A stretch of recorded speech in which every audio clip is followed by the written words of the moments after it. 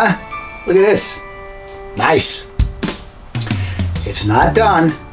Like everything else in this van, it's not done, but it's getting there. Now, this install was done at Xantrex. Xantrex are the people that make these inverters. They're widely used. Lithium is a Florida company that developed this battery and the BMS, the battery management system, which is incredibly intelligent.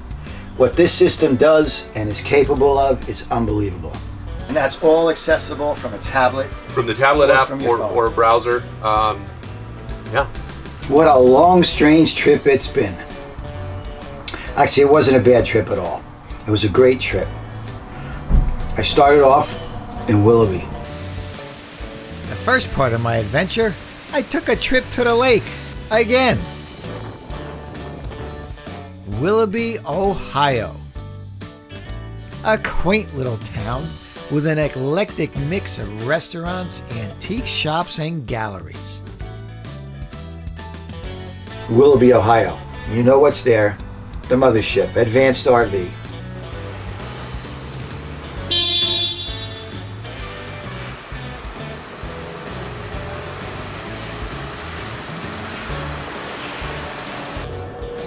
I'm at Advanced RV and I'm having my new quiet air conditioner installed. This is great.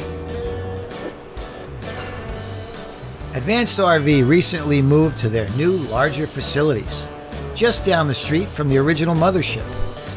These new facilities are simply amazing. Organized, clean, and well run. The personnel from each department provided the workflow schematics and plans to ensure an efficient day-to-day operation. Smart. My reason for being there was to have the new Advanced RV quiet air conditioner installed in Humble B. I have personally experienced normal conversation directly under one of these quiet air conditioners, and I can tell you it's very impressive. That's why I bought it. It's no louder than a fan. Advanced RV has installed dozens and dozens of these air conditioners, and it became obvious as I watched they have perfected the task. So much so that I had another one of my pea-brain storms. Another thing I'm thinking, while I'm here, let them install my Max Air fans. They got all the equipment, the ladders are up. Why not? Put them in, I'll wire them when I get home.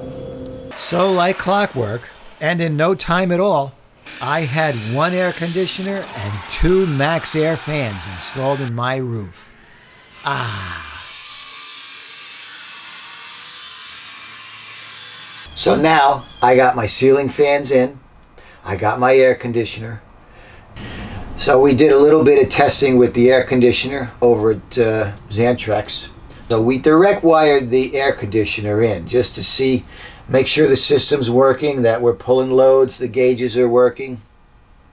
Everything worked really well. The surprise for all of us was it was a little chilly in Elkhart, so we had to set that air conditioner down to its lowest temperature, 62 degrees, and a high fan. So we had that baby running at full throttle. It was only pulling 7.9 amps. And that's a 120 volt air conditioner, so that's running off the inverter. The inverter's pulling watts from this Mamaluke, 120 volts up to that air conditioner. So it's quiet and it sips power. At that rate, because you wouldn't run it at full throttle, you know, you'd have duty cycles, you'd have it on low just to maintain a temperature. You might be able to run for days on a single charge with the air conditioner. It remains to be tested. As these guys began cleaning up for the day, another department was preparing for tomorrow's project, the S-bar furnace. For a number of reasons, I thought it best to have certain systems installed in my van by professionals. Tried and true practices that would pretty much ensure the trouble-free, safe enjoyment of those systems. I'm no expert. The S-bar heating system is the one we are working on here. A furnace mounted under the van sips diesel fuel from the van tank and will be responsible for heating the cabin through a hot air blower system as well as radiant heat in the floors. This system will also provide you hot water, instant, on demand, and limited only by your freshwater tank capacity, which in my case is 45 gallons. With the key basics done, I can customize and install the remainder of this system at home. My time in Advanced RV was coming to an end. I was treated to a whole van wash, something I was not expecting. The work performed at Advanced RV was impeccable.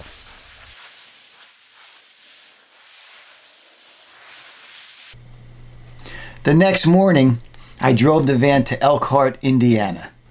I had a few days layover before my dream electrical system went in. I could think of nothing else. The best I could do was try to stay busy. But the excitement was killing me.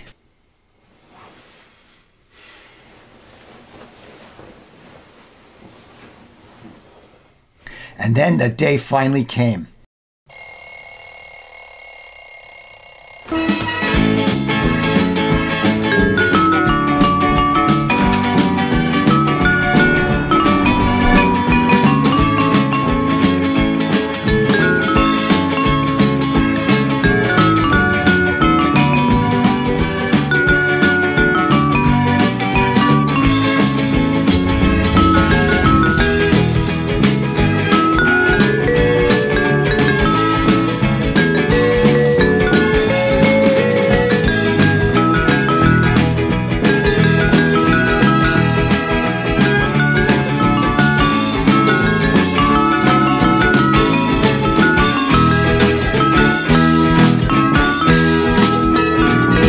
So what we have is a system that's based off of the Freedom SW 3012 inverter, 3,000 watts of inverted power.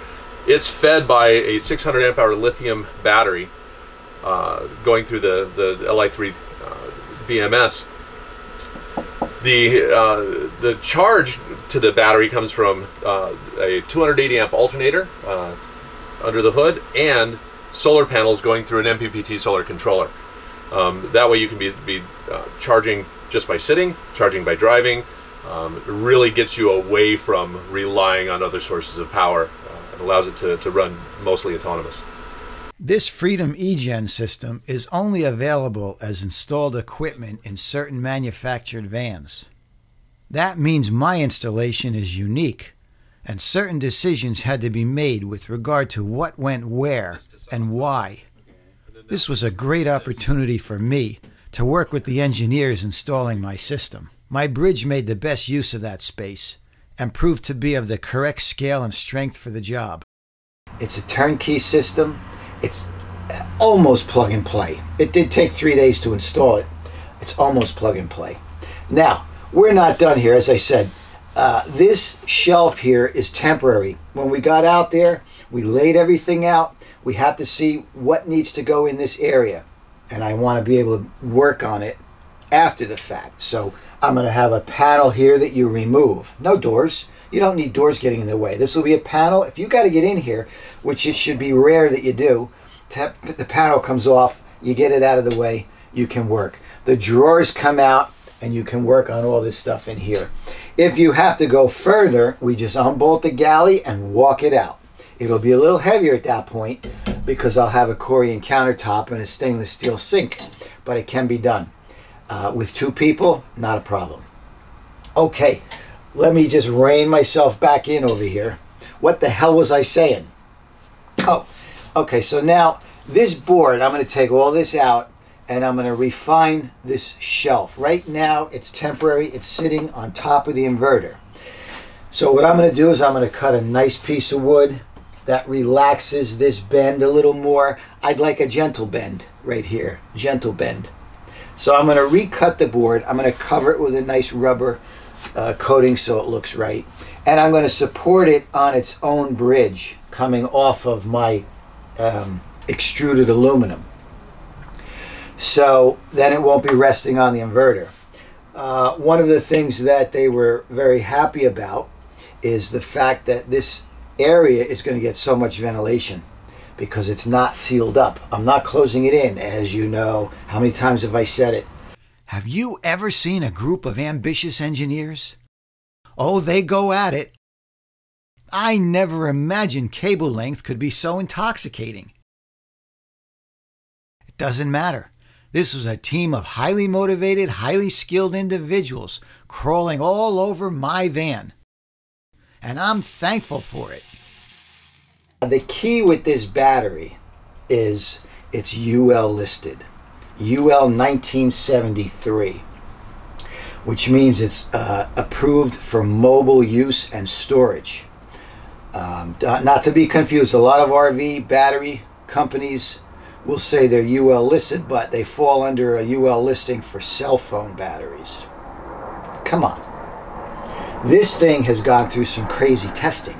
It is a lithium iron phosphate, which is more tolerant of staying at higher voltages for longer periods of time, and it's not nearly as volatile as lithium cobalt, which is one of the other chemistries that folks use.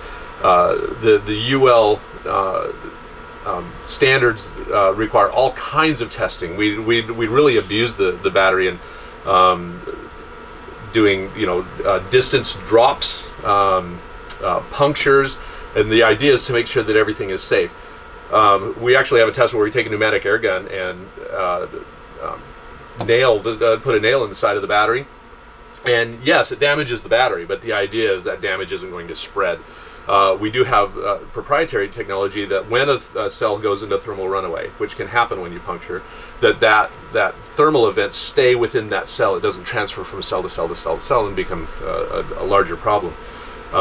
So, if you do have a puncture, think of an accident or something like that, yeah, the battery might not survive, but it's going to protect the vehicle, the other parts of the system. Yeah. We are the only battery that I'm aware of that has a metal enclosure, and that's part of that as well.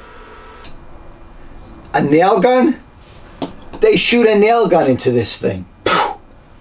Okay, it fires up that cell, and then the system contains it. The BMS, the technology in this box, contains that thermal runaway to the one cell. And as Don said, you've trashed the battery, but you're still around to talk about it. So that's my key with this battery compared to all the other systems out there. I think this is the safest system. Look at this. The UL 1973. What's everybody talking about? What exactly is this? This is a first for a lithium battery for an RV.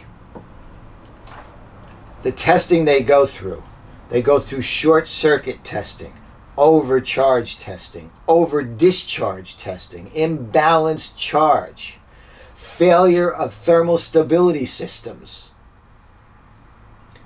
temperature cycling, vibration testing, shock testing, drop testing, enclosure test, water exposure, external fire, internal fire. It's a wonder this thing has survived. But that's what I like about it. It's safe. It's the safest battery now available, in my opinion.